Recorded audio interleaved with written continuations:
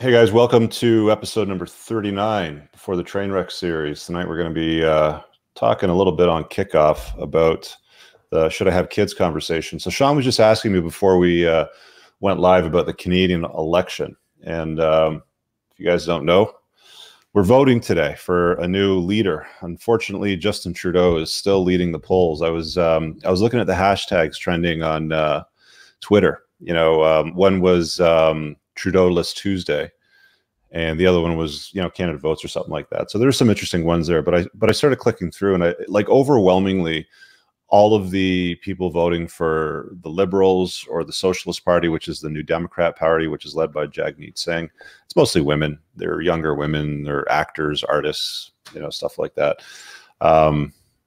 People just don't get it, man. It's just, I wish people had some foresight to see beyond the rainbows and butterflies and the good hair and, the virtue signaling of the politics, to understand that in order to facilitate free programs, the money's got to come from somewhere. I mean, you can either print it, which puts the country in debt, or you can tax the crap out of people, and at some point they will leave. It's just reality of the way the world works, right? What's your view down there? Because I mean, you see our Canadian shit show, I guess, today. Like, what does it look like down there? Well, I'm sorry to say that down here it looks like a lot of nothing because we don't pay much attention. Most people don't pay much attention to Canada. Yeah. I've been paying attention because I got friends up there like you, and I got some other friends up there. And Justin Trudeau, we are aware of him and how he is such a hard leftist, and how would you say this? He's a blackface enthusiast. I think that's what most people in the US know about Justin Trudeau, which makes it ironic that one of his proposals is that if he gets reelected, he's going to regulate speech on the internet. So here we have this guy who's been out there making these racial statements of a questionable tone, who's going to tell the rest of us what is acceptable speech. But I understand also that he's had some very damaging fiscal policy for Canada. And to answer your question, I think most people in America aren't really aware of that part of things. Yeah, well, his policies have really taxed people a hell of a lot more, and not in a useful way. I mean, we're still running more debt than what we had with the last election, but people like him. He's a likable character. Most of the votes, I mean, the direction that this country seems to go, and I don't know, what's going to happen for you guys next year with your own election, but the direction that we seem to be leading in is tell people you're going to get free stuff, give them some free stuff, tax more people, rich people bad, you're a victim good. Vote more for liberal policies than Justin Trudeau because he likes the poor people. He likes the people that are victims, the victim mindset. You talked a lot about the victim mindset in your Why You Should Never Date a Feminist video, right? Yeah, I'm not a fan of the victim mindset. And the reason it doesn't work in relationships is because if a person walks through life with this victim mindset, they need a bad guy. And eventually you're going to be the bad guy. And I'm just not a fan of it. I don't know if you've seen Andrew Scheer. Have you seen him? No. He's a big, tall, goofy, like he doesn't look like he could harm a fly. He looks even softer than Justin Trudeau, if you can believe it or not. And he's a conservative leader, so he would be like the Donald Trump of our election. And he's not a bad guy. I mean, but he's held out now like, he's half American, so he won't do what's in the best interest of Canada, is one of the arguments I've seen them use. But it's nonsense, guys. If you haven't gone out there and vote, you can't complain if it doesn't go your way. So at least get out there and cast a vote before the polls close. Tonight's broadcast, we're going to be having the kid debate, the should I have kids? I also got a request that I want to read out after we finish that conversation. Then we'll move to taking calls. I got Josh screening calls, so I'm going to drop the link to talk to Josh. He's going to make sure your audio is good and you're solid with the question. But how do you want to approach the the whole should I have kids question? I'll start you off with a little story. You want to hear a story? Yeah, go ahead. I love stories. All right. So we have this street in Denver, Colorado. It's called Colfax Avenue, and it goes from east to west, and it's 26 miles long. And it is supposedly the longest continuous commercial street in the country. I don't know, but it's a long street, and you can drive straight through the center of town with it. And I have a special place in my heart for Colfax Avenue. I always have, very, very sentimental about this street. And so we have this little tradition in my family. Once a year, when the weather starts to change about this time of year, I will grab my wife and my brother and whatever friends want to come along. And we start at one end of Colfax and we walk to the other end. I live on the west side. So yesterday we drove out to the east side, walked all the way back to the west side. And we didn't do all 26 miles because there's a few miles on either end that aren't walkable, but we did roughly 17 miles yesterday. I've done this for several years. And yesterday was our day to walk Colfax, and it was the first day that I had taken my daughter with me. My daughter's 12 years old. She's a girl, obviously. And it was one of those moments that you have as a father, and I'm sure you've had these, Rich, where you're just really impressed with the person that your kid is becoming, because here's this 12-year-old girl that walks 17 miles like a trooper, man. She didn't whine. She didn't complain. She didn't talk about her feet hurting. She just was there for the ride, and she saw things, and we got to discuss things along the way because it's an interesting street. You go through all kinds of different neighborhoods, and she saw things that aren't really normally a part of her world, like the man with schizophrenia walking down the street screaming at the sky, that sort of thing that a lot of kids would be scared of. And she was just kind of curious about it. But it was a moment when I was really proud of her for just being such a trooper and sort of taking on the family ethic that sometimes we do things that are a little difficult and uncomfortable, and it's not going to kill you, and it can actually be kind of fun. So have you had these moments with your kid? Yeah, I signed up at a dojo for Krav Maga, and they do a bunch of other classes like boxing and jiu-jitsu and a few other things. But there's, what did she say to me after the first class? She's like, I said, we're going to go do another one on Friday night, right? She goes, I don't want to do it, Daddy. It's hard. I'm like, life's hard, sweetheart. It's going to throw curveballs at you. It's going to knock you down. Life ain't going to be easy. And, if somebody's going to come at you with a gun or a knife, they're not going to say, oh, hold on a second, let me do this on easy mode because you're a girl. They're going to come at you just as hard as the next guy. So you have to learn how to deal with situations like this, whether you can get out of them, whether you disarm them, or how you're going to do it. But I guess there's a lot of kids today that look to live life on easy mode. And I don't know where to point the finger at, or if I'm pointing and sputtering in general, whether it's society, whether it's school, whether it's religion, whatever it is, parenting. But there's a lot of weak kids that I see out there that haven't got the skills to deal with basic stuff. I mean, even things like dealing with how do you handle rejection? How do you deal with rejection when a girl says no to you, sort of thing. I mean, some guys can deal with it. Other guys just lose their mind and they just kind of fly off in a weird direction. So a lot of guys that we've talked to, and we've never actually dedicated an entire episode to this topic of, like the kid sort of thing. So you've got a kid, I've got a kid, you're married, I got divorced. I obviously had a kid while I was married. So like, what's the debate when it comes to having kids? Should I have them? Should I not have them? I mean, it's a risky proposition in today's world. If you live in the West, especially in a state or a province where they hate men, family law does not favor fathers, right? Yeah, and I talked to a lot of guys who really struggle with this. And the reason I suggested this topic tonight is because a couple of weeks ago you posted something on Twitter asking for topic ideas. You want to see what guys were interested in. And this topic came up a couple of times, I think, in responses to you. And I see a lot of young guys and even older guys that are struggling with, should I have kids? Should I not have kids? It seems to be something that men struggle with a little more than women. And women will either, in my experience, they either know pretty early that they want kids, or a lot of them think that they don't, and then they hit 30 and then suddenly they do with urgency. But men are a lot more up in the air about it.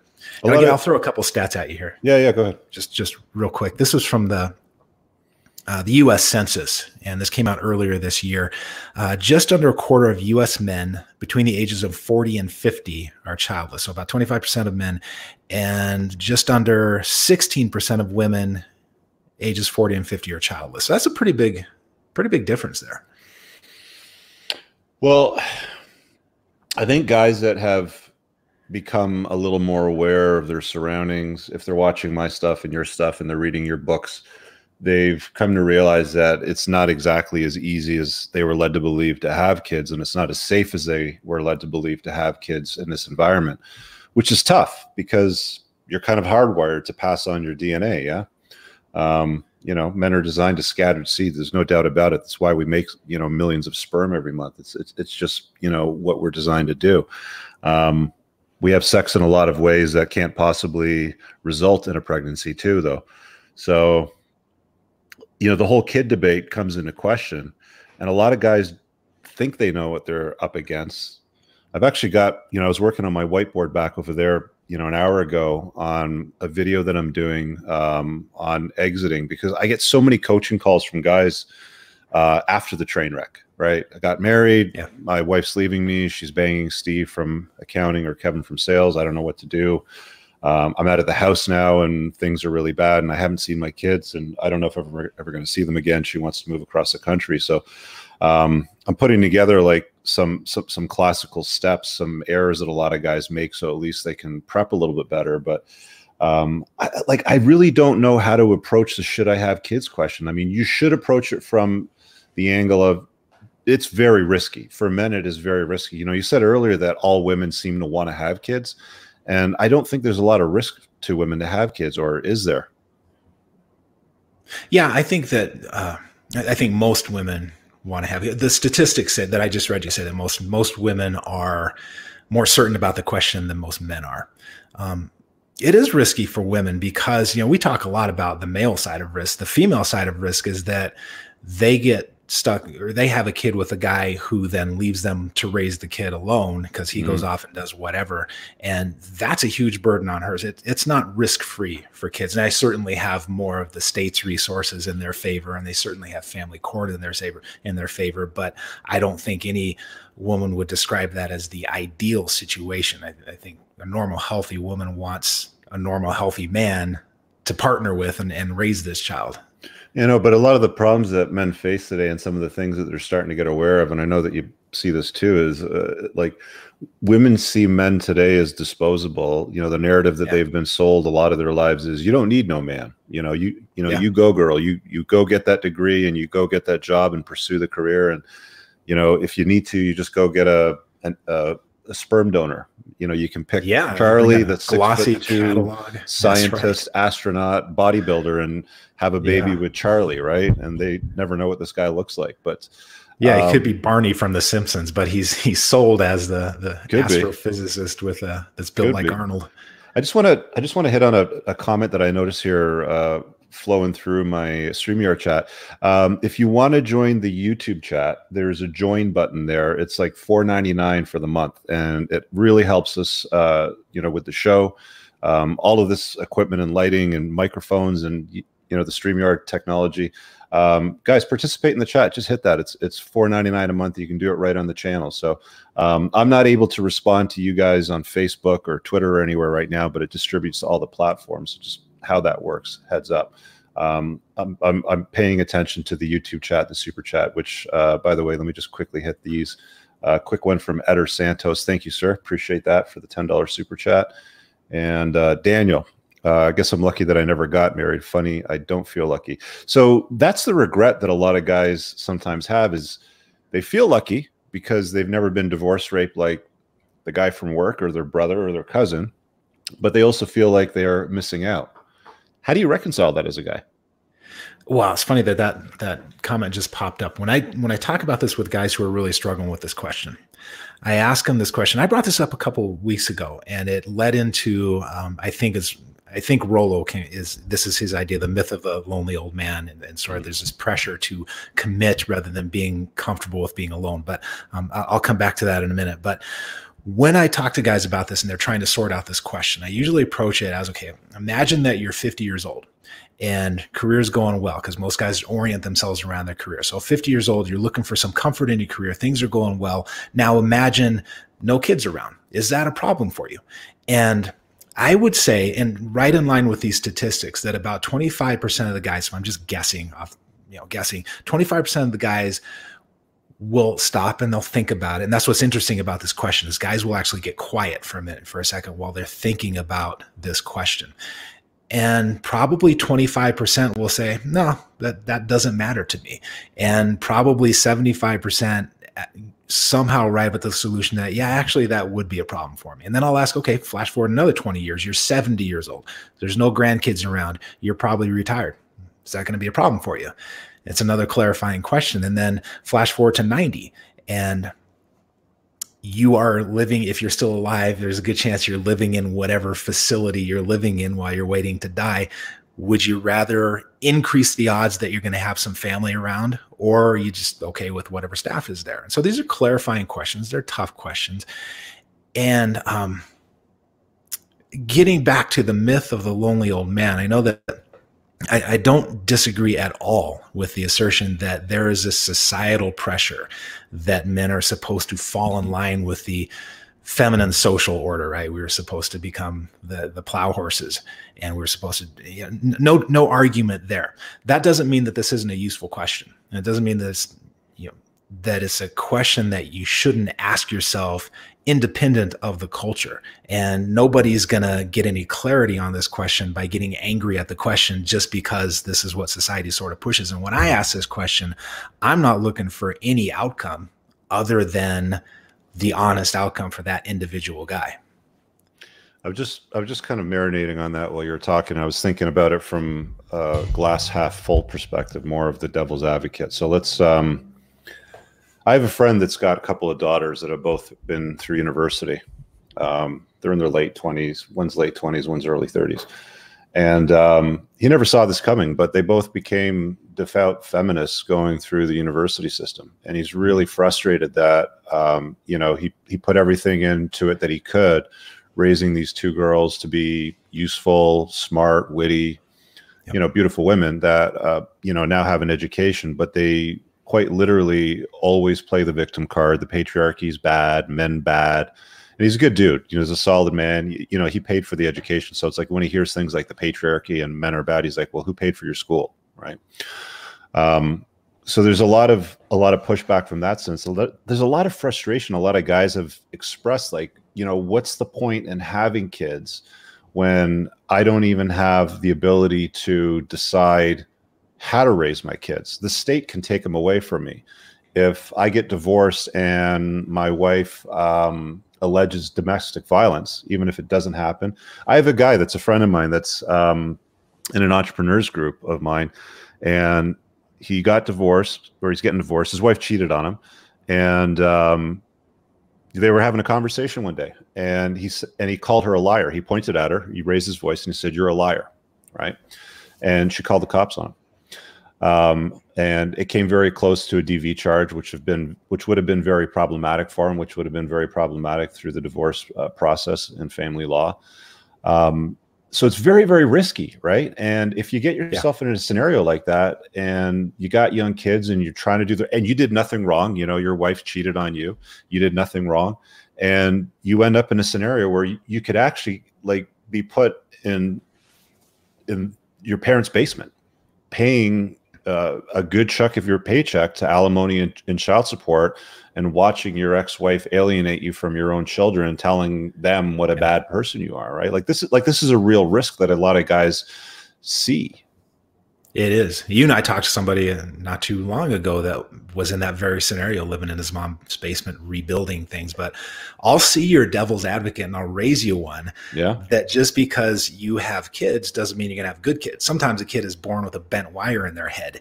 And there is no guarantee that this is going to bring meaning to your life. This can be, in fact, actually, I started out, the first scenario in the Tactical Guide to Women is somebody who is a couple of kids, and one of them really wound up to be a lot of trouble and very expensive. This guy had spent hundreds of thousands of dollars on rehab for this kid, and no end in sight with it. So it is risky all the way around. So why would you make that trade-off?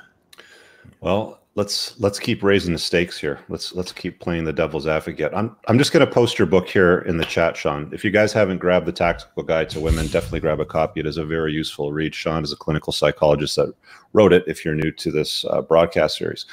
I know quite a few guys that don't have any kind of relationship with their kids whatsoever. They're estranged. They've had a falling out. They can't reconcile. They spent, sometimes 20, 30 years of their lives nurturing and building children, which is really for the purpose, for the sole purpose for men anyway. I think they look at it as passing on their seed, passing on their DNA, like leaving a legacy, if you will. you know, there's this term that gets thrown around a lot, patriarchs, right? And they just don't have a relationship with their kids. So they end up being the lonely old man anyway, even though they fathered children and paid for everything. Yeah. So, you know, there's a lot of ways that things could go wrong. You know, the flip side, it can be great. I mean, when you get around family gatherings and there's children running around and they're full of laughter and joy and, you know, they're comical and they're playing jokes. There's also some rotten ones too, that'll just grab a handful of sand from the sand pit, walk up to you and throw it in your face or your drink for no reason, right? Right. It can go any way. It goes up or down. It's, you know, it's a debate that could literally go on for hours. I think that if you're going to do it, though, you need to approach it from an intelligent perspective. I think that you have to understand, you really have to get your head around the way the world is today if you're going to take the risk, and understand that it is a risky proposition. Half of marriages end in divorce, and that doesn't count the other half of people that are still married. We don't know if they're unhappily married or not. I mean, or maybe they're too much of a coward to untie the knot, or they can't untie the knot, or they can't get better options. But most marriages fail at the end of the day. It's very difficult. Or the poor guy who is, the poor guy who's in a marriage that's miserable, and he's done the math and he figures, well, it's cheaper to stay than it is to go, and so he just runs out the clock. Right. Well, I'll give you a couple of positive things here. You know, one you touched on is just that boisterousness and having the kids around at the family gathering. It's an indescribable joy. And I always think of the end of The Godfather. The Godfather died in peace because he was in the garden with his little grandson, right? And so he had this peaceful moment right at the end. And I think that's how the book ends too, is you know, him having this moment of peace because he's surrounded by family. And so that's one. Another is we talk a lot about chasing excellence, right? And being the best person you could be. If you really want to know what you're made of, if you want to know what your worst qualities are, if you're really up for having that kind of knowledge about yourself, how you show up at your worst in your worst moments, have a kid, because that's going to show you when you are a complete shithead. I'll give you an example from my life. I'm a grump when I wake up in the morning. I've always been a grump when I wake up. I'm okay once I get some food, get out in the world, moving around, I'm fine. But it's not pleasant to live in the same house with me and wake up next to me. And this is something that, had I not had a kid, I could have breezed past this. I could have glossed over this and let this little emotional weakness sort of run my mornings for me. But having a kid and having to interact with her in the morning has made me work really hard to try to overcome this little obstacle, the kind of obstacle that I easily could have ignored otherwise. So if you don't want to know about that stuff, then don't have a kid. Daniel dropped us a super chat. He says, it's funny you said that. My child hates me, even though I do everything I'm required to. And what is with the epidemic of single mothers? So I think the stat is 43% of kids are being raised by a single mother right now. Does that sound about right to you? I think it was 43 or 46%. It's pretty significant. Yeah, I don't recall exactly, but it is significant. And replacing fathers with the state has a lot to do with this. Well, yeah. You know, you as a man are no longer the head of your household. So again, you know, that patriarch term gets thrown around a lot, but you'll never, only guys that have been through the divorce machine, that have been through the meat grinder, will ever truly understand how powerless you are as a guy and how you're treated as tax cattle when you're in that position. And, you know, some of these guys are losers and they choose to leave the women, or, you know, these women are losers and they just get knocked up at a, you know, whatever event, they just have the kid. And some of them, you know, they're single mothers by choice. They have a kid with a guy, they just leave him. And the state rewards that. It doesn't discourage it. You know what I mean? It doesn't discourage poor behavior that's not in the best interest of the kids. The thing that happens today now is when we have kids, we're basically saying, this child came out of my nuts and I made it, but the state gets to decide ultimately what ends up happening should they want to get involved. And they get involved as soon as divorce proceedings start, or as soon as the mother of your child decides that she wants to get them involved. All she has to do is point and sputter at you and say, I'm scared of him, or he yelled at me, or I think he might hurt me, or he has a knife or guns or whatever. And you're gone. I mean, you're hauled out of your own home in your handcuffs, and that's that. There's nothing you can do about it. So if you're going to have kids, guys, live somewhere where it's default shared parenting arrangements. I've said this before. There are certain states and provinces, do your research. If you're going to have kids, pay a lawyer for an hour of his time, a family lawyer where you live, and ask him what the law says and find out where default shared parenting is standard. And if you're going to do it, move there. What about religious values? Does that have any bearing on, the glue that holds the family together sort of thing? I don't know what the research says on that. My experience and my sense is that, yeah, that when you have this foundation that you become a part of, then there's a community that, I don't want to say it helps you raise the kid, but it passes values on to the kid in addition to you passing on values to the kid. So the kid is getting a consistent message at home and out in the community when you're surrounded by your religious cohort. But no, I think it's probably easier. It's probably better, but again, guys, and thanks, Cool Hand, for the super chat. I appreciate that. Women always reserve the right to change their mind at any given time. And women are very dynamic. They're fluid. They change over time depending on their age, what stage of their life they're at, even within the course of a month in their menstrual cycle, their behavior can change. So you want to get your head familiar around that. But I had a call the other month with a guy that was he was Mormon, and he was, he had a couple of kids with his Mormon wife, and she came from a good family, and, religious parents were intact, no issues with the family. Always voted conservative for conservative values, for traditional values. And when it came time to get divorced, during the course of the 3 years, she went from that traditional Mormon, good conservative chick that he thought would never change to a liberal feminist. Her hair got cut short, got dyed purple, and she just took him to the cleaners, and he never saw it coming. So you can't vet for every possible scenario. It's nearly impossible to do that. It's like there's no safe way for me to say, well, if you take step A, B, C, and D, then you're going to completely eliminate the risks. I can give you somewhat of a path. I'll give you a bearing. I'll give you a bearing. It's like looking at the stars. When sailors would look at the stars back in the old days with those little devices, you'll get a bearing, to kind of go down, right? Live somewhere where there's shared custody. Make sure you've lived together for at least a couple of years. Like you say, Shawn, spend at least 2 years together so you can vet her accurately to look for red flags.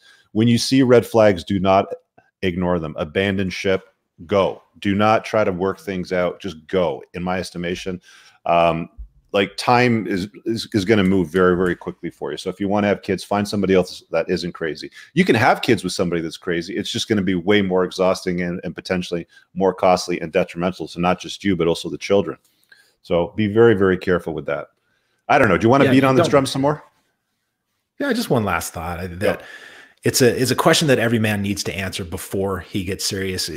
Don't be one of these guys who just takes it as it comes. Well, she wants kids or she doesn't want kids, so I guess I'll do what she wants. No, be very intentional about this decision, and then find the partner that's gonna work with the way you want to raise children and the kind of father you want to be. Yeah. All right. So we'll leave it at that. We're going to field some calls in just a moment, guys. I see a few of you guys waiting. Stand by. Don't go anywhere. I got a request here from a viewer. So I do these requests. Sometimes I do them during the course of the channel, but this is one that came in from a guy that actually mentioned before the train wreck series. So I figured I'd read it off here. So if you want to make one of these requests, it's just entrepreneursandcars.com/request. I'm going to throw up on the screen. Help me out here with this, Shawn, once I've read it through. It's not that long. So English isn't mother tongue. He says, there's a problem in my life, as you may expect. I believe the train wrecked me. 45 years old, living in Southern European city, employed on an international company and marketing department, no big money savings. About 10 years ago, I started living with this lady in my apartment, brought by me 14 years ago before I knew her. So he bought the apartment, she moves in. We never married in the paper, but by law, we have one fact union. I don't know the right term, but it's almost like we're married. I guess it's common law. We'll just assume it's common law. I guess so. Let's call it common law. We'll call it common law. She's a foreigner, no family by her side, living in my country. She's employed in a part-time job, earning very poorly. So this is like that skit from that Eddie Murphy. Was it Raw or Delirious, where she's like, I just want to do my share. Here's my $90 while, he's bringing in the bank and paying for everything. Her salary only affords to pay for one room in our city. not one entire apartment or similar. So she rents one, so she's renting a room from him. Interesting. She will have no money for food, clothes, etc. at the time. Oh, okay, I see what he's saying. So she was renting a room but had no money for anything else. At the time I met her, she was working 2 jobs. She was very professional and energetic. About 5 years ago, I decided. Hang on, back a second. He's saying that he's paying her rent. He's saying if she rented somewhere else, correct, she wouldn't have any money. So she's living with me rent free. Okay, basically, yeah. Okay. And about 5 years ago, I decided to have a baby with her. Okay, here we go. Until then, I was against having kids, and she respected it. So it was my decision, no pressure from her side. But when the child was born, we decided to her stay at home, taking care of the house and the baby. Okay, so she became a stay-at-home mom. Also was planned once the child was 3 years old, she would start working again. We have the child in kindergarten near our home. She has accepted a part-time job because she prefers to go out later and put the child in kindergarten and go pick child back earlier to profit from remaining afternoon to play together in the park. Over time, we've become more and more incompatible. And for me, it is no more acceptable to share my life with her. Before talking with somebody else, including her, I've decided to go to a lawyer in order to understand what I can do legally speaking. The news isn't so good as I already was expecting. This is kind of in line with today's topic. In worst case, if we go to court and don't have one prior agreement, lawyer and I are almost positive that she could request a family house, which is mine. So basically she would get his apartment and that he bought with her money. Well, that's what happens when you move a woman into your house. She has rights to half your assets after a certain period of time. Even if you don't get married, guys, everywhere in the world, they have a theme called common law. And I think here it's either 1 or 2 years. I'd have to double check. But if you want to avoid that, you just don't live with her. As soon as she moves in, then the clock starts ticking, tick, tock, tick, tock. And the only way that you can avoid it, you'll have to ask a lawyer where you live, but a cohabitation agreement or some kind of prenup would at least govern that somewhat. You'd have to find out exactly. But anyway, the family house concept is defined by law as one place for her and the child to stay and paying me one very low monthly rent. I think that's him paying. Once she has no family here, neither or any support, the court will allow this benefit to her almost for sure. The court will do the assumption once I have family here, parents and brothers, one easier way to have one place to live and leave my apartment to them to under determined time. Sorry, I'm having a hard time reading this with the broken English. As far as I remember, she has one divorced girlfriend living only with her daughter. That's never a good sign if her best friend's a single mother. It could be the plan B for her to leave my house and go live with them with my child. I don't know, dude. You want your kid being raised by 2 single mothers? But not good enough for me because she lives in 50-kilometer far from city, which is bad to have 50-50 parental guide due to kindergarten. Okay.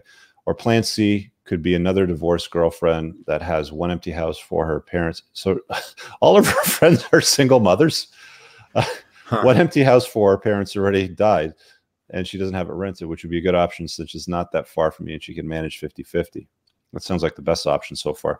After hearing this from the lawyer, I started thinking, what can I do to avoid the possibility of losing my apartment for several years? Must go and live somewhere else. Why do you have to leave the apartment? Why don't you, I don't know why you can't stay in it until you guys sort out a parenting schedule and a agreement with what to do with the assets. That's what I did. I can't afford to buy another apartment for her. The maximum I can do is pay for a rented room for her, but I do believe she has the option to not accept and prefer the apartment. Of course, it's a matrimonial asset. They're going to want to make sure the kid's taken care of. That's what the state does. You don't get to decide these things anymore once you're divorced. The state gets to decide these things. You can ask, but as you can tell, her girlfriends are all single mommies, so she's had the conversation with them, so she's going to go for whatever she can get that's best, right? The maximum I can do is pay up for rent a room. Okay, so I'm thinking to sell the apartment and rent something for me. What do you think about it? But should I sell the apartment without her knowledge? You can't, dude. She's going to have to consent to. I mean, family law here anywhere. You can't sell anything that's a matrimonial asset without the other person signing off for it. The real estate agent makes you do it on the listing component. So you can't do that probably, but check with a lawyer. By doing everything on her back, should I consult with another lawyer to understand my options? Should I do bluff telling? I will sell the house in order. Any other suggestion? You ever seen this before, Shawn? I mean, the English is a little broken, but you get the idea. Yeah, it's a nightmare. Do we know what country he's from?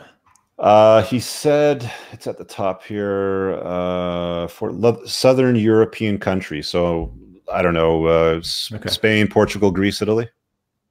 Yeah. Yeah, I'm not a lawyer. This sounds like a mess, and it sounds like single motherhood is contagious among this young lady's friends. Yeah, that's something else that you guys need to be aware of. If you're, if you're vetting a chick, if all of her girlfriends are single mothers, she's not going to value masculinity. She's not going to value a man in her life, especially if she knows how the state will take care of her if it doesn't work out, right? It's a huge red flag. But again, we don't have a time machine. So he's asking questions about, what do I do? You're asking legal questions, which you're going to have to ask your lawyer to clarify for you. So can I sell the property without her knowing? That's a legal question. Here, you can't do that. You can't even list a property if there's matrimonial inclusion to it without the other's consent. You can't do it. So I don't know how you would go about that over there. But your best bet right now, in my estimation, so you have equal time with the child, and so you can have a shared parenting arrangement, is stay in the matrimonial property. Just go to a separate bedroom or sleep on the couch until you sort out what's going to happen with that asset, because she has rights to it.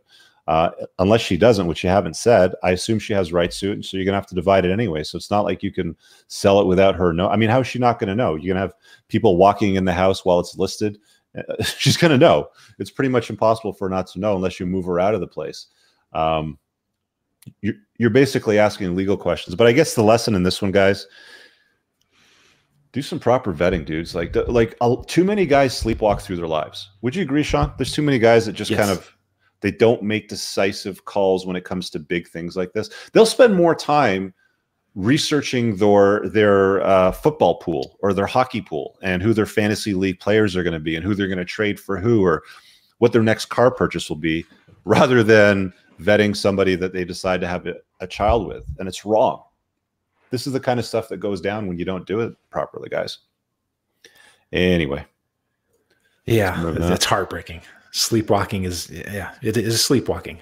It doesn't sound like he went into this really intentionally about having a children, like coming at it from, as a young man, from, yes, I want to be a father someday. This is the kind of father I want to be. So let me go out and find the kind of woman who's going to partner with me on that. Yeah. And it didn't sound like she was a compliment to his life to begin with. So, I mean, start with something basic, like reading Shawn's Tactical Guide to Women. There's always a link in the description, guys. It's not a long read. You can get through it in a day. It'll help you vet for red flags. Certainly, if all of her girlfriends are single mothers, that would be a huge red flag.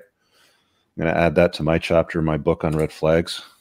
I feel terrible for this guy, and I don't mean to beat up on him, because so many guys, why do we make these decisions? Because we have this assumption that we need to have a woman in our life. We're thinking about the wrong things and pursuing the wrong things. So many of us fall into this trap. That's why I don't want to beat up on the guy, but yeah, don't be that guy. Honestly, every man, as a rite of passage before they're 20, should be forced to spend an afternoon in family court just to see what goes down. Just, hey guys, come, just file them all in, file all the boys in, say you're 19 years, you're going to be 20 next week. You file them in, have a seat on the benches, and just watch what happens here for the rest of the afternoon, fellas. Okay. And then you're going to approach, you know what I'm saying? And then you go and approach life with your eyes wide open, at least. So we can't mandate out at a state level, but there's a lot of dads out there that could certainly take their young men. Unfortunately, 43% of dads are mothers, and they're the only dad in the house. So they're not going to take you there, boys. So find a way to family court yourself if you're 19, if you're watching the show today. Just watch what goes down before you go and screw up your life like guys like this guy did. All right. Heartbreaking.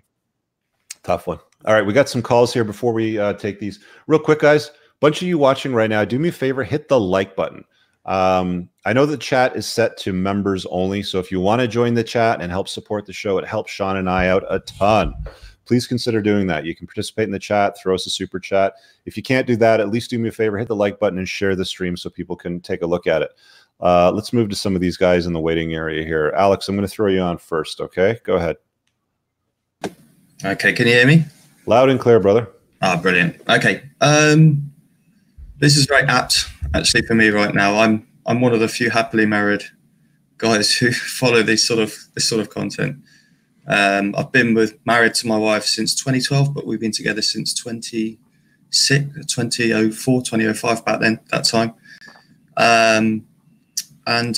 We're sort of getting older, and we've spoke about having kids, but we've never really felt that we've been in the financial position to do it.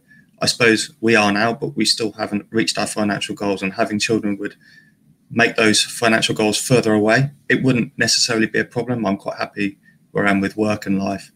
But every time I see my niece and nephews come round, I just think, oh, crikey, do I really want that in my life?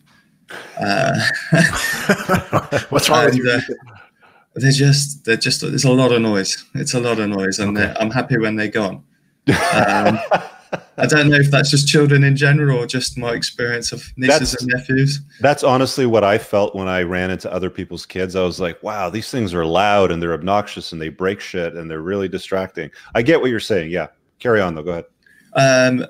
I'm speaking to my wife. She wanted to have kids when we were younger, quite a lot, but now we've got older and we're settled and we have the freedom to do what we want. She's sort of erring towards no, but I think if I said I really want to have kids, she'd be like up for that. How old are you guys? How old are you? So we are getting on. I'm 39 and she's 37. So it's sort of at the time, like, well, if we're going to have kids, it's got to happen very shortly or not at all. So yeah, that's where we are with it at the moment. So your ask tonight is, should I have children? Yeah, exactly. Yeah, should we do it? And my friends who have kids, they're like, you'd be great. You should definitely go ahead and do it. But you know, having seen other people's kids and how hard they are to raise, I mean, they're not something you should definitely just step into lightly. It's a huge life change. Let's start with the marriage. So what do the two have? Sorry, go ahead, Rich. What? Sorry. I just wanted to start with the marriage. So how's the relationship? It's strong. Where we are at the moment, I'm actually living in Japan at the moment. She's Japanese, but I'm only here temporarily and she's back at home. And we're sort of just work has brought me back here. I just have a certain specialist set of skills that's required. Sorry, so you're in Japan and where is she? In the UK, back in the UK. Okay. So I met her when I lived in Japan years ago. And how long have you guys had this long distance relationship situation going on? Well, we've had it before, and this time I've been here since mid-September. She's coming over end of November. I'm going back for Christmas, so we're going to do about 5 trips throughout the year. We spoke about it whether we come back together or not, but because we've got a house, we've got pets, she's got her job. We decided that okay, we'll just this 1 year we'll tough it through. And I figured where's her family? Is her family in Japan and yours is in the UK? Like, are you guys all Correct. In the same town? No, we're in total separate areas from our family. Okay, go ahead, Shawn. That's another factor. Sorry if I just may say of not having kids, because I'm so far away from a support network. We'd definitely be pretty much on our own as well. I think it makes a big difference, especially when you're older, because you don't have the energy, right? And that's another factor. If I had family that were local to me, then I'd definitely it'd definitely be a big impact on that decision. Go ahead, Shawn. I know you got some questions. What have you two done to try to resolve this question? We've spoken about it, and we sort of came up to the conclusion that we could do it if we got older. Maybe we could adopt. But I think the last sort of 12 months or so, I've thought, well, if I'm going to have kids, I want them to be my kids. And we haven't really had that conversation fully, I suppose, since I've thought that. Yeah, time's running out for that, obviously. What else have you done? You've had conversations about it. What kind of conversations have you had? Like, have you looked at the question, what's it going to be like when we're 60? What's it going to be like when we're 80? If we don't have kids, what do we want to do with that nurturing energy? Is it going to go to nieces and nephews? Is it going to be charity? What's going to happen? Yeah, I mean, we haven't really, I suppose we need to sit down and fully talk it out. And maybe that's one thing we can do at the end of November when she's over here for a few weeks.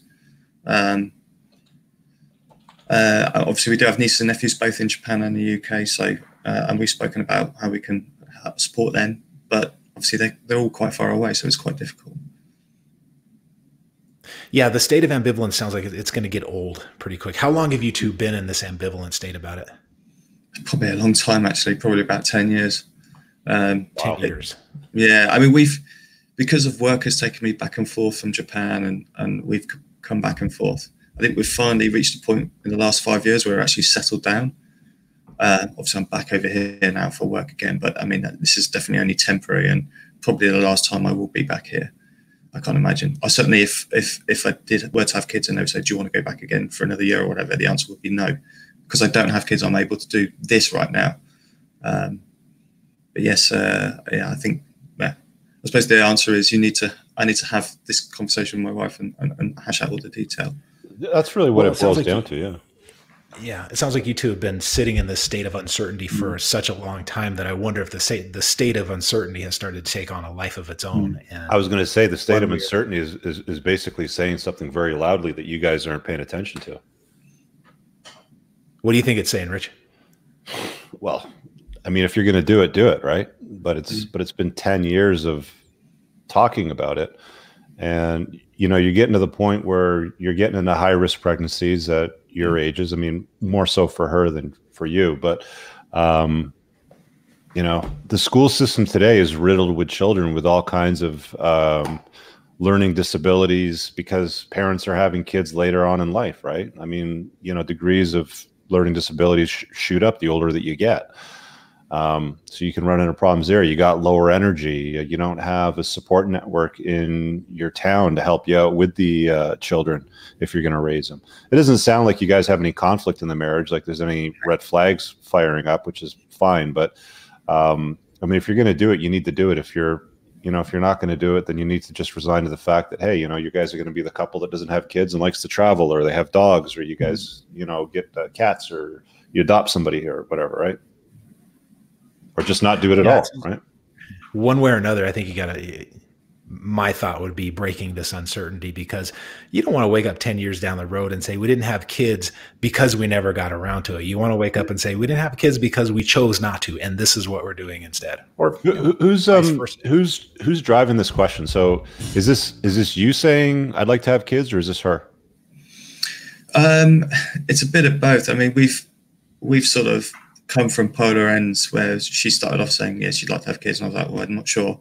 And now I'm erring towards having kids and she's moving away from it. And we're sort of kind of meeting in the middle on feelings on it. To be honest, I'm either way still, and maybe I might get older and regret it a little bit. But looking at people who've had kids and gotten older, it's only a minor regret. It's not a major part of their lives, and I don't think it would be a major part for me. And I don't. Yeah, that's a good point. Most people who I agree that most people who don't have kids, they find a way to make it even if it starts out as a major regret, they find a way to make it a minor regret. Yeah, I don't know of anybody who's despondent for years on end because they haven't had a kid. Some people are, but that's a pretty small minority. But what was I going to say? Are you going to be resentful of her if you two don't have kids? No, I wouldn't. No. Okay. Good to know. Well, figure it out soon, Alex. Right. TikTok, right? Yeah. Thanks very much for taking my question. All right, man. Thanks. Shout out to Crispy and Fergie. I just thought of a question. Dang it, he went away. Oh, he's still there. Hold on. Is he still there? Alex, still here. go ahead. Yeah. Okay, Alex. Were you calling up hoping that Richard and I would push you in one direction or the other? No, I actually just wanted to sound you guys out. You guys have got a lot of life experience that I haven't had, and I just wanted to hear what your opinion would be. Because a lot of my friends who have kids are like, I should, and I'm like, and then I see other people and think, maybe not. I'm erring towards it's not for me. So don't do what other people want you to do. Like there's a lot of people living other people's lives right now. Like there's a lot of miserable ass people that have kids that'll tell you to have kids when secretly they hate their lives and all they want is for you to hate your lives too. So you do what's right for you. Okay. Make yourself your own mental point of origin, and then you execute on that, and then just be decisive with it. Right. All right. Thank you for that. All right, man. Agreed. Yeah. And resolve this ambivalence. It's Yeah. Sitting on a fence is really uncomfortable. It hurts the ass after a while. Yeah. You know what happened to Humpty Dumpty. All right. See you, man. Gotcha. Cheers. Yeah. Thanks. Hang on. We got a guy that's a single dad in the waiting area, full-time father. Let me throw him in. Was there a super chat a minute ago that I yelled over? No, it's okay. It was just a thrown out super chat. He didn't have a question in it, so I popped it up. Jose, Okay. you're muted right now if you got a question. Can't hear you. Still can't hear you. All right, I'm going to pull you out. Let me know if you can fix the audio. Just put it in the private chat. I'm going to go over to you, Georgie. Georgie's one of our regulars over here. He's got a question for tonight about kids. Fire away. Hey guys. So before I ask the question about kids, I want to share my experience. Last week when I called, I had this problem, and Shawn gave me advice about reading this book called Happiness Trap. So I followed that advice, and I started reading that book and follow this, their specific exercises in the book. And I'm blown away by the book. It's like on the point, like really what I needed to read and understand. So thank you for that, John. Okay, now I will ask this question. So, I have read, Bachelor's of Economics, and that book refers to that subject of having kids. So I thought about it, and my answer was, well, I don't want to have kids, but now I have this kind of question. When is the right age to really think about the question? Like, should I have kids or not? Because I am. That's a great question. So the question is, at what age is it best to have kids? What do you think, Shawn? Well, you shouldn't be not have kids. Not have kids, but to decide whether you should have or not. Well, you should decide as early as possible, but let's narrow it down to when. Like, what's the window for having kids for men, right? Like, let's kind of distill it down to that. So, what do you think, Shawn? I think a guy. Well, we know that kids do best in a two-parent family home, right? Oh, hold on, Shawn. Your audio is breaking up. I'm just going to remove you from the stream and just bring you back in. Hold on. Let's see if that fixes it. You got me? Nah, it's gone. It's gone totally sideways. Click that link that I sent you in the email. So just leave completely and then come back in and see if that solves it. I'll have a quick chat with Georgie while you do that. All right. So my take on it would be this. I wouldn't do it in your 20s for sure, because you've got to figure yourself out. You got to lay your foundation. I don't even encourage guys to get into an LTR at that age, right? So it's like, figure yourself out, lay the groundwork. I like to say just spin plates, like don't get into any kind of long-term commitment. Figure out how the sexual marketplace works when it comes to women, and then kind of, decide from there. The window really is like between 30 to 35, 40 the latest. I mean, guys can have kids at 50, right? I mean, your sperm gets a little wonky after a while, but it's not like it is with women where it's like after 35, the chances of high-risk pregnancy starts to go up quite a bit. From my perspective, I'd say you'd probably want to do it between 30, 35 would be ideal. For like, as you get closer to 40, like the last guy, Alex, you're kind of getting in the last legs, right? Like you're on the runway, you're at full throttle. You're either going to get off the ground or you're going to hit the brakes and turn around and taxi back out, sort of thing, and try to figure it out. So that would be my take on it. Does that make sense?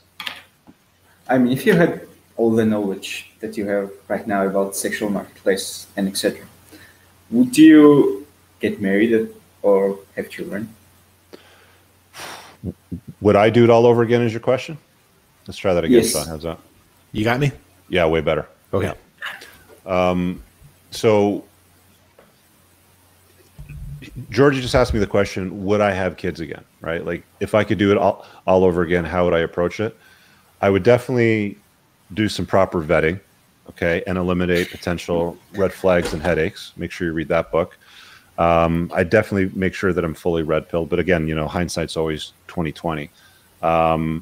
Yeah, I think I would. I think that kids are actually a great thing, but it's a very, very risky thing to do. And you'd want to strategize it. A lot of guys don't put any planning into it. Like I said, they'll spend more time picking out their fantasy football league players than what they will picking out a long-term partner or mother for their kids, right? There's got to be some thought, and shut out the noise, because family is very selfish when it comes to you and your life, and they'll tell you to do things that aren't necessarily good for you or for your relationship just because they want something from you. They want to have grandkids or something like that. They're not the one that has to go through the divorce machine. You do. And a lot of guys... my parents often tell me that they're like, don't even bother? No, make babies as soon as you can, so I can have grandchildren. Yeah, well, okay, well that's good for them, but it may not work out well for you. I mean, Yes. how many times do we have guys calling in going, I'm going through a divorce and it's not going well? Like we just had a request from a guy I read out from Southern Europe. Where do you live in Europe? No, well, kind of. I live in post-Soviet Union country right now. Post-Soviet Union country, okay. Shawn, what's your take on when the best time is for guys to have kids? Well, let's start with kids being best off in a two-parent. Yeah, agree. Mother-father home. Doesn't mean that other relationships or other arrangements can't work, but that one works best. And that shouldn't happen anytime before the age of 30. So kids have to come at some point after that. So you decide what kind of father you want to be. If you want to be a father, you vet very carefully for the woman who is going to fit into your plans and you're going to fit into hers. And then you got a couple of years to get to know them and make sure that you're reducing the risk as much as possible. Can't eliminate it, but so I guess we're looking at somewhere after 32, 33. Yeah, it's pretty much where I pinned it. I pinned it between 30 and 35. Yeah. And up. So I'll play a little table here. As I learned in like happiness trap, don't get too attached to ideas. So I won't be like too hard, but when I thought about it, I actually wrote down all the reasons why it's not worse to have kids. All right, it's like four reasons. Like first is like random, like nobody knows what will be born, like dummy, stupid, or like very rarely like smart kid. So the chances of your child, to be. So the second one is don't want to invest my time and money. Children are expensive, and even more, they take even more time. You know what they say the average cost is to raise a kid from birth to about university here? I think it's something like $500,000. Yes, around that. Yeah. It's different which country you live in. Okay, and the third would be, even if you give your absolute all, like there is no guarantee that your child will be like thankful to you or won't end up just like your friend or the guy mentioned that had two daughters that turned out to be this kind of way, right? Be feminist, yeah. And and the fourth factor is like mother factor and relatives, right? If shit hit the fans, there is divorce, there is things. I mean, you're basically, you don't have really that much power, influence over your kid as a man, especially, and it just gets taken away from you like that, simply. Yeah, I think first three factors are the strongest points here. You could make a fairly exhaustive list of many other things that kind of like follow that right through. So it is what it is. So just be careful about it. Get your awareness about yourself. I think you're asking good questions, Georgie. You got to take next week off though on the calls. I got to leave some space for somebody else, brother. All right, man. Thanks for hopping on. Okay. See you, man. Ciao. Okay, let's give Jose another stab at it. See if he's got his audio working. He said he switched out his headphones. So where did he go? There he is. Add to stream. How you doing there? Give us an audio test, Jose. Yeah, you're on. I can't hear you guys. I can hear you, but you can't hear us now? Okay, let's pull you back out then. All right, guys. Not sure what's up with that audio, but let's throw... Oh, look who's back. Yeah, sorry about that, Rich. You want to hear the story? Actually, I just got Kevin from sales back on now. This is Kevin from sales. So what happened here was the doorbell rang and the dog is doing the dog's job and going ballistic. And it's one of the organizations around our area that is hyper feminist, anti-male. They're a rape treatment facility, but it's a front for a feminist organization. So Rich, they're organizing and they're trying to invade our show. What? Yeah. Guys, we got to stop them. Sorry about that. We need to sit Kevin from sales on him or the Wolfhound. Kevin, what's up, man? Yeah. Hey guys, how are you? Good. How are you? Just barely catching on. I missed the rest of the show today, other than right now. I've totally spaced it today. Yeah, this is the should I have kids debate. Yes, this is perfect for me. So I'm 38. I'm still kind of dragging along my last relationship The girl lives in another state, and as far as like having a child with her, I feel like she's definitely the best option, even though we've had some trust issues. She's definitely worked on the things that have caused my trust to be bad with her. Sorry, can you guys hear that? Got my little puppy toy. All right, so I'm 38, so it's like really close to I need to figure out. And I've always struggled going back and forth. Like, how do you know? Like, as I just kind of feel like there's always going to be trust issues with each woman's going to have her own set of things that like you can't trust. So Kev, this is the ex-girlfriend, and she lives in another state. Yes, but let's begin with why she's the ex-girlfriend and living in another state, and why we're talking about having kids with her. So I'll just give you like the quick, you'll probably remember this as soon as I tell you this, Rich, but I spoke with you when Shawn was off air, like probably 4 months ago. Mm-hmm. And so she gave up her life for me in the current state that I'm back in. And she moved with me to that state, left her job, and became a nanny out there, which didn't pay very much money. So long story short, I ended up finding that she took a little bit of money out of my wallet on occasion. Mm-hmm. And it was like a 20 here and there. And I found out that it was basically just to make me dinner on Sunday nights. So I kind of feel like a dick, you know, about not knowing about this issue. But so I figured that out, and that really kind of hit me hard. It's like, why didn't you just ask? I would have easily, you know, helped you out with money. All you have to do is ask, but don't go in my wallet and just take it. Like, to me, that really rubs me the wrong way. And then the other things, at a point, she was kind of posting a little bit too provocative of pictures for me after she already knew that I kind of set that boundary from the beginning. I was like, if you're going to be in a relationship with me, I don't want you to be posting, you know, booty shots or whatever. So I called her on that. She hasn't done that anymore, even though we've pretty much been broken up.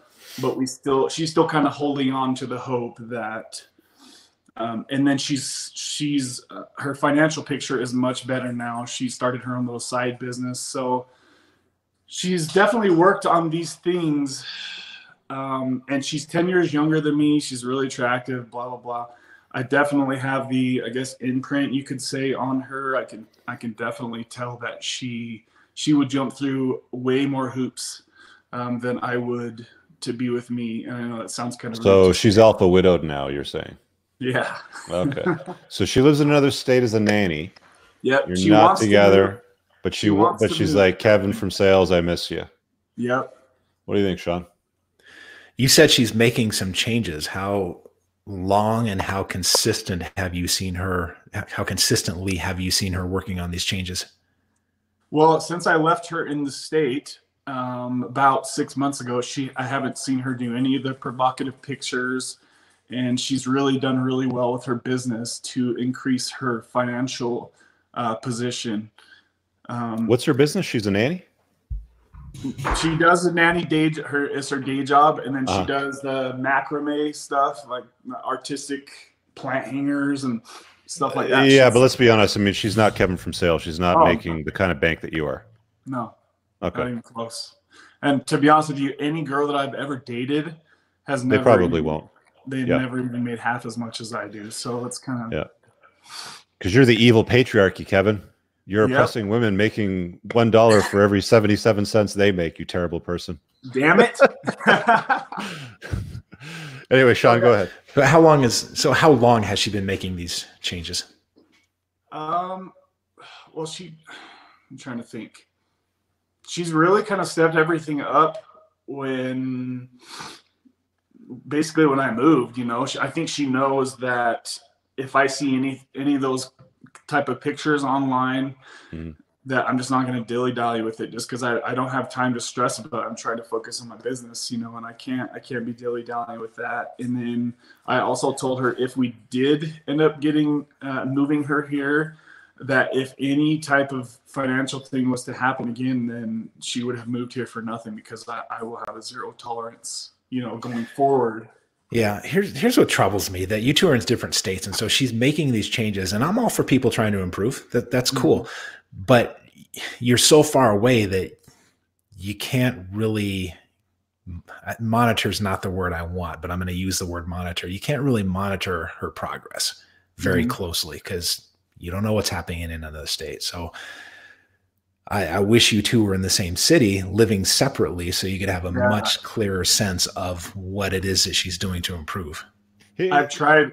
Here's the problem with what Shawn's talking about. So let's use an employee as an example. You know, the employee comes in, they got their best foot forward, they've got their best outfit on, they've taken a shower and cleaned up real nice for the interview. They're competing against other candidates, and you decide after a vetting process to hire them because you find them to be the best candidate. Pretty much at some point, every single employee that you have is going to relax to the point where they just do the bare minimum. You know, it's the same thing with what you're dealing with right now in this long distance kind of conversation where she's somewhere else and she's trying to signal to you that, you know, she's not looking for external validation, attention on social media, that she's getting her money right so she doesn't have to take shit out of your wallet, right? Like that's the representative acting right now. Like Shawn says, the best way to proceed is live in the same state, not together, but see if that behavior continues in that environment. And then the other thing that I'd be asking too right now is, talk to a lawyer in your state and see how friendly it is to fathers in divorce. Because if it's hostile, move to another state. Yeah, I didn't think about that part. I know I always hear you talking about speaking to a lawyer. But as far as like the scenario that we're talking about, I definitely was pushing for that. And she kind of just said, it's not going to work. Because the only reason she would move here, she doesn't even like the state. The only reason she would be doing what she did for me last time and giving up her career, I don't want to call it that, but her job and her life. She loves the state she's in now, and I knew she would. I loved it there too, Idaho. So where do you live? I live in Utah now, but we were in Idaho. Yeah. So yeah, she's like, I don't want to do that, and that's what I wanted. I wish that she would do that so we could see, you know, how it's going to work. But she's like, if I'm going to give up my entire life, it's going to be with you and not to kind of. Well, like Kevin, like you're the prize, right? Like take a look at yourself here on the screen. Like let's just give Kevin, you know, the full screen real estate here. This is Kevin from sales.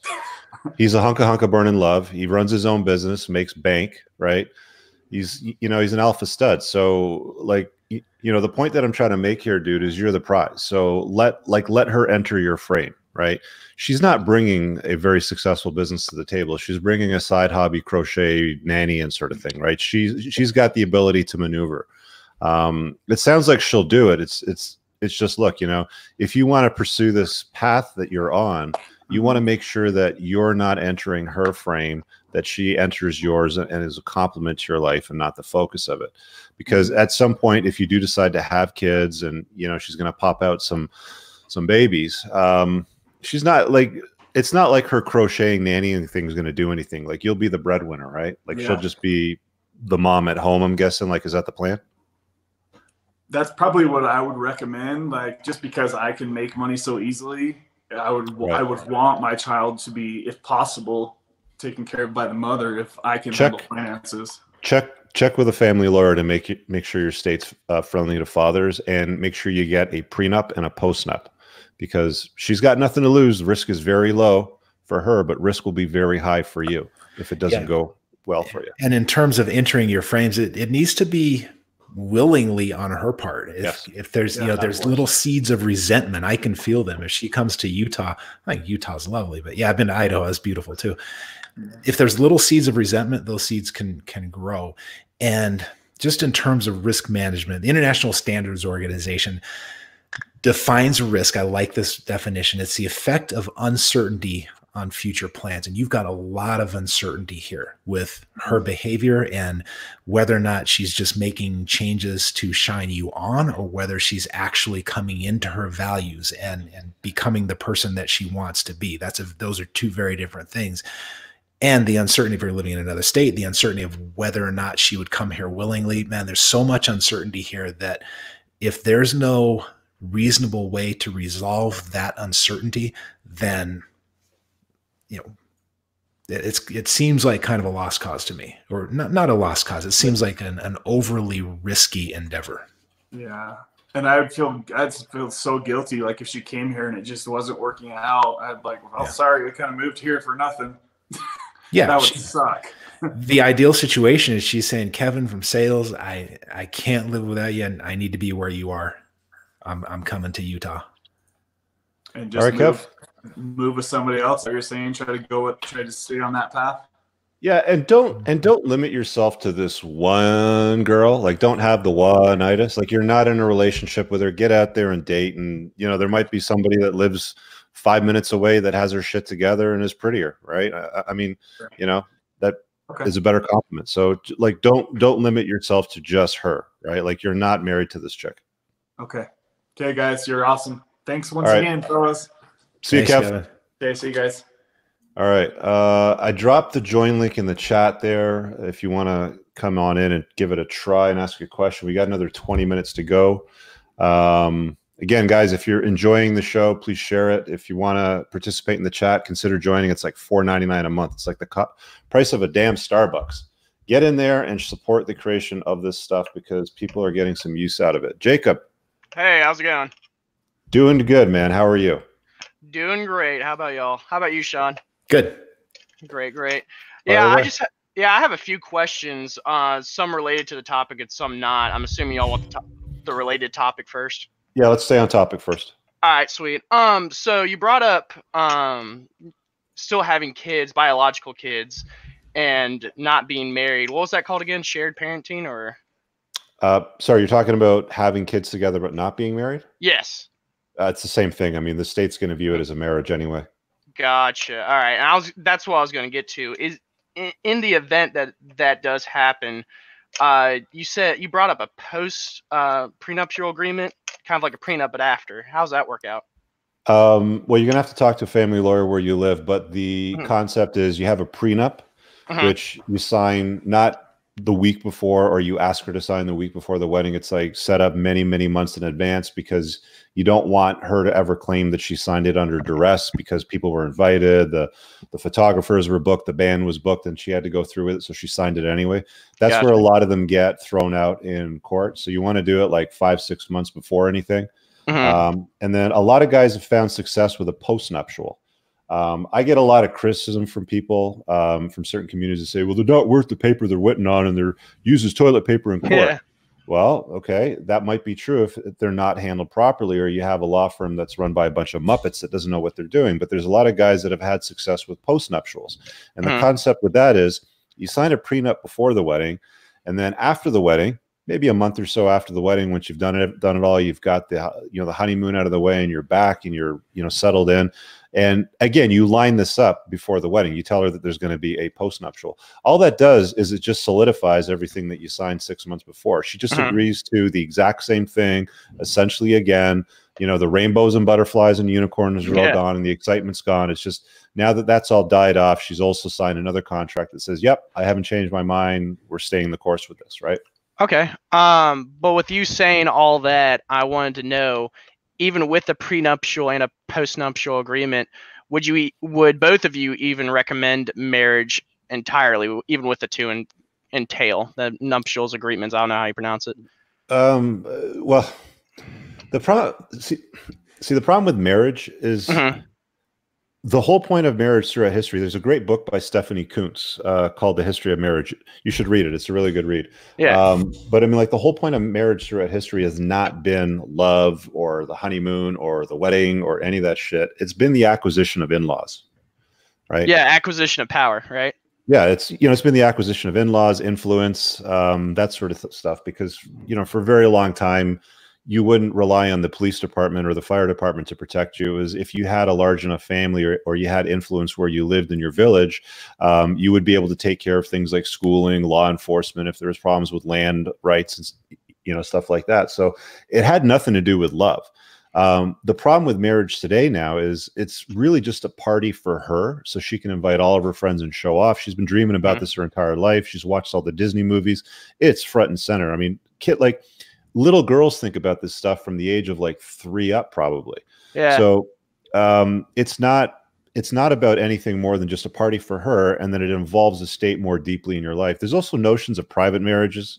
Yeah, I'm sorry. I don't remember if it was in The Rational Male or your book, Shawn, where they talked about women who didn't get married would do those self-marriages. Was that you, Shawn? I don't think I mentioned that, no. You're talking about women marrying themselves? Like doing it's like a marriage for themselves, and they just put it on just so they can have that, I guess you can say attention, I guess you can say, where the show's all about them. Have you not heard about that? They'll get a photographer and go to the beach and pose in their wedding dress and so forth, right? Uh-huh. Yeah, basically, and they're not getting married at all. They call it marrying themselves. Yeah. Yeah, that's a little crazy. Like that's sad spectacle to me. Yeah, exactly. No, a sad spectacle is a nice way to put it, Shawn. You're a lot kinder than I am. But I wanted to ask, this isn't really a big question, but you've been talking about it, Rich. You have a book in the works? Yeah, I'm a very slow writer, so be patient with me. No, it's fine. I just wanted to know. I've read both, obviously. It's going to be awesome, though. That's what I was going to ask. What was it going to be about, if you don't mind sharing? Oh, I'm going to cover everything, dude. I might have to break it up into a different series, but I'm covering a lot of shit that like a lot of the work that I've done on my channel, a lot of stuff that I've done, like Rollo even knows this, and he said this, like the basis for a lot of the rationalization that I do is based off his work, even Shawn's work, a lot of these coaching calls that I do, even the series that I do with Shawn. So I'm just trying to make it as simple to digest as possible. Like I want it to be a book that a young man can read and be like, okay, now I know what to do, sort of thing. Well, I read both of them. I'm only 20, but the thing is, I wanted to ask. So I've read Shawn's book and I've read Rollo Tomasi's book. I just finished The Way of Men, and I wanted to say I've struggled with depression my entire life, and after reading The Way of Men, I've kind of determined that the reason I've been depressed is because I haven't had that natural, just like drive that he talks about in The Way of Men, like the creating something, building the perimeter, and other than completely tearing down society and like going on the lam, like Red Dawn type stuff. Yeah. What would you recommend as a good substitute? Kind of like that. He brought up video games and stuff. Yeah, The Way of Men's an interesting book. So Jack Donovan's he's a very dynamic character, right? And what he's talking about when he's drawing the perimeter is between us and them. Yes. And he doesn't like the concept of the empire of nothing, which is what we live in today. I mean, globalism is essentially the empire of nothing. It's jacks of all trades, masters of fuck all, basically, is what it boils down to. So he likes the whole tribal aspect of having a local community of guys that he can rely on if the shit hits the fan. That's really all that is. I mean, and the problem with doing that in a family environment is you're never going to be the head of the household. So long as the state has infiltrated family law and decides what happens with your kids and marriage, and sides so strongly with the mother, you're just never going to be the head. I don't care how patriarchal you are, how many books you read, how many conventions you go to that talk about being the patriarch. Nobody can out patriarch or out alpha the state. When you start going through the divorce machine, you're at the whim and control of your woman, the mother of your kids, and what she wants to do with family law. And it's as simple as that. So you're never going to beat that unless you want to live in the woods and bonk her over the head with a club and, off you go, sort of thing. But I don't think we're ever going to go back to those times. Yeah. But yeah, one of the last questions I have, and this is relating to The Rational Male. I finished that book and I was awestruck. Too many of my friends tell me I treat it too much like the Bible. My friends come up to me and say they have a problem with a girl. I'm like, here, have this book. And my version has just been torn apart. It's gotten writing and highlights all in it. Yeah, good. Pass it around. Yeah, no, exactly. I actually just bought my old boss, who lives in Utah now, a copy, and he just finished it and sent me an entire novel of what he thought about the book, and I haven't read it yet. But the one question I have that's always been in my mind, I actually have it written in my book, and it could just be just a dumb question, but this Matrix, is there some form of a Neo to it? Will there ever be some form of a Neo to this Matrix? Someone who does a not sexual revolution, but sexual revolution for the males? I'm not sure I follow that question. Can you rephrase it for me? Have you seen The Matrix? I'm hoping Of course, so. yeah. Oh, yeah. Yeah. So is there someone, a Neo, that will basically not destroy the Matrix, but completely change it and benefit society, make it more not male or female oriented, but how everyone wants it to be, fair, quote unquote, although that's impossible per se. Well, you're talking about an egalitarian society, and we haven't lived that way for a long time. But it's never going back to that. Feminism has such a strong foothold. It's, you know, it's a supremacy movement. It's not going to get any better for a long time. We need a complete reset, right? Yeah. So you think it's way too late for that to even be a possibility? There's no time machines that's going to take us back to a time where, like, you know, it's funny that you mentioned that, because I got an email the other day, and I'm probably going to do a live broadcast on this at some point this week. But this guy sent me a video of a pickup artist, Ross Jeffries, an MRA / MGTOW, and a male feminist from a talk show interview from 27 years ago. And the conversations they had 27 years ago are identical to the conversations we have today. Right? Really?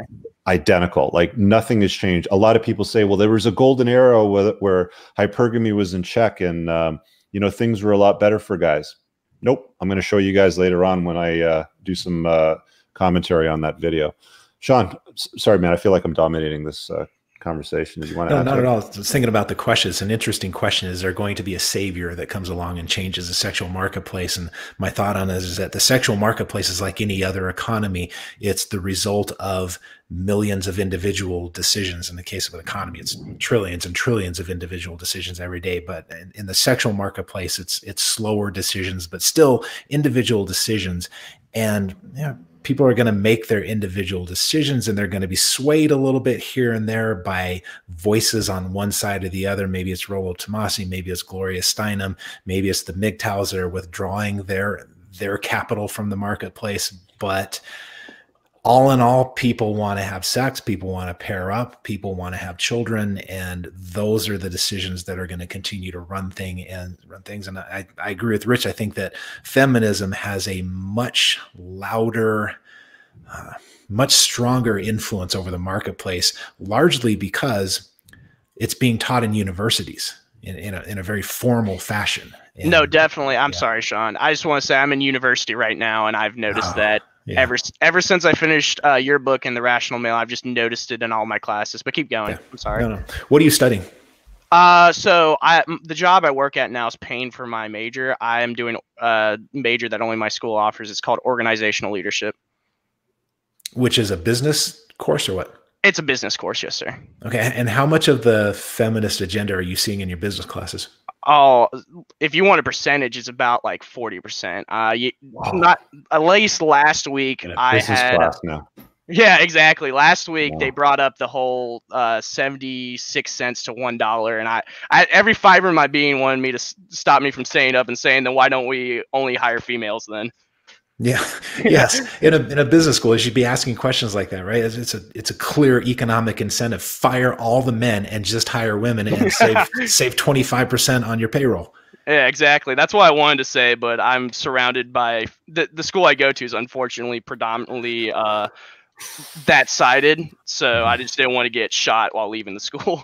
Yeah, you're wasting your time in university, my friend. I'm sorry to tell you that, but man, I feel sorry for guys today.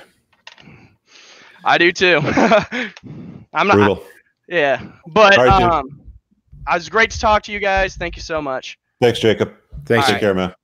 All right, Josh, I'm going to put you on in a second. Before we go any further, I want to make sure I hit a few housekeeping things. The channel sponsor, Tactical Soap. Grateful that Scott from the Grondike Soap Company continues to support the creation of content like Before the Train Wreck, Playing to Win, and all the other stuff I'm putting out on my channel. Just over my shoulder here is handmade pheromone infused soap. It'll give you a little bit of an advantage on the sexual marketplace. If you check out with Cooper at checkout, you'll get 10% off, or just go to coopersoap.com. I'll drop a link in the chat for you guys if you want to grab some. It helps out a ton. Also, if you're looking for one-on-one coaching, you can always book me for a one-on-one call there at clarity.fm/Rich Cooper. Richard Cooper, sorry. Josh, let's throw you in here. You got a question for us. How you doing, brother? I'm doing well. How are you guys? Good. Thanks for screening all the calls tonight, by the way. Yeah, no worries. My pleasure. I don't know what happened with Jose. He was communicating well with me, and then I don't know, shit hit the fan. But I don't know about it. My question, I think, is for Shawn. Yeah, a lot of these guys are trying to figure out if they're going to have kids and at what time. But if you know you're not going to have children ever in your life, but maybe that's something you want or wanted, how can you kind of fill that quote unquote hole in your life without children? Yeah, people do that all kinds of ways. They'll do that with family members. I've seen people do it with charity, with actually going to other countries and doing something for children in need there. I mean, there's endless possibilities if you don't have your own biological children, man. There's a whole world of need out there, and there's no shortage of good things people can do. You can really help a lot of guys out. I mean, I don't have a son, right? But I mean, obviously, you know, with the men's community that I run and all the work that I do with guys, like 95% of the views is all men, right? So it's like you can have an impact on men's lives even though you didn't father those boys, sort of thing. Like there's different ways to do it. I think that you said that at one point that you do coaching with disabled guys too. Yeah. So just find some way to scratch that itch. Yeah. Yeah, I've been doing that, and a lot of them are like between the ages of like 12 and 16 years old, because you know, with my disability in particular, that's when shit really starts getting real. So yeah, I've gotten some fulfillment out of it for sure. Yeah, just keep doing that, man. Like you'll find it there. Cool. Yeah. All right. Thanks, guys. Thanks for your help tonight, Josh. All right. So we're coming up on the 90-minute mark. So we should probably make this announcement, Shawn, because we were talking before the show went live. We're finding that the commitment to run the Before the Trainwreck series is quite great. And we tossed around the idea, you know, how do we make this work so that we're still able to give to you guys and not like brutally drain ourselves? Because we both got commitment to family and business, and we're taking time out of our days to, you know, put this broadcast out every Monday. So I want to make sure that if we're doing it and if we continue to do it, that it works. So we've decided to do this every other Monday now. So what I'm going to do is actually there's some super chats here I got to deal with before I go to. So I'll make sure I hit that for you guys. Don't worry. Sit tight for a sec. So we're going to do these shows every other Monday going forward now. So next Monday, we won't be broadcasting. What I'm going to do instead is I've got Monday nights off anyway, and I'm going to work with my men's community in there. So if you want to get more access to me, where's the link for that thing? Where's my men's community link? Bump, bump, bump. There it is. So if you want to get access to Q&A stuff, that'll probably focus more on the making bank, because it's about chasing excellence. I know a lot of the calls we get in this show is really about trying to avoid potential train wrecks with the dynamics around relationships. So every other Monday, we'll be on this show live, Shawn and I. There might be times where I have to bring in a guest to fill his seat if he's busy doing something, but we'll be doing this every other Monday night now. And the Monday nights we're not broadcasting publicly. I'll be on my private broadcast on my channel. So if you want to consider joining that, it's just entrepreneursincars.com/community. All the perks are there. Take a look at it. Let me grab some of these super chats here before we go real quick. You got a couple more minutes, Shawn? Yeah. Flute Boy had one here. Thanks for the super chat. He said, is opting out of marriage children due to the risk, playing to win or playing not to lose? That's a great question, actually. What do you think, Shawn? I think it depends on what your values are. If being a father is something that's important to you, then yeah, that would be playing not to lose. If it's not that important, then I guess it's playing to win. I don't know. What would you say? Yeah, I tend to echo that. It's it really depends on what perspective that you're approaching this from. I mean, the lens in which you view that, you know, fatherhood itself is going to be how you're going to decide to approach it, whether you see it as playing to win or playing not to lose. Pessimist, optimist sort of thing. It's going for gold. It's just that there's a certain point in life. I think Aaron Clear and I were talking about this on a broadcast. I don't know if it was on my channel or if I was working with him on his, but at some point you want to make sure you don't screw up your life. And at my age where I'm at, I've already been through the divorce machine. It's not a great idea for me. So not keen on it, but a younger guy, if he's got his head and his wits about him and he makes some good choices and he's vetting properly and he lives somewhere where default shared parenting is there, and he's spent some time, you know, with a lawyer before he gets married, if he's got assets, he gets a prenup, then you're playing to win, really. I mean, so you just want to be careful about it. There's another super chat here. I can't put up on the screen for some reason. I can't find it, but Davi Furtado said, tips for guys who want to have 3 kids or more. You have any tips for that? Tips? What kind of tips would he be looking for? I don't know, but that's one that you guys should click through and call in on, because that's something, there's some dialogue back and forth, if you know what I'm saying. We've talked about a lot of tips in the show, so thank you for the super chat. I'm going to leave it at that. We've done the 90 minutes. Back in 2 weeks' time. Next week, I'll be broadcasting privately on my channel. If you guys are watching this from my community right now, I'm going to go private on StreamYard, and I'm going to do a private broadcast with you guys in about 15 minutes. Just going to grab a quick drink and a break. Give this a thumbs up. Please share this content with somebody that might need to see it. Make sure you invite them in to subscribe and hit the notification bell. By the way, I got the stats on views on the series, and there's a lot of you guys watching this unsubscribed to the channel. I don't know if YouTube's unsubscribing you or what's going on, but do me a favor, just make sure you hit the subscription button so you get notification when we kick off on these broadcasts. Any final thoughts on the debate of should I have kids or not, Shawn? I got nothing else to say. I'm spent. I think we covered it. I'm spent too. All right, we'll call it a night. Thanks, guys. See you in the next one.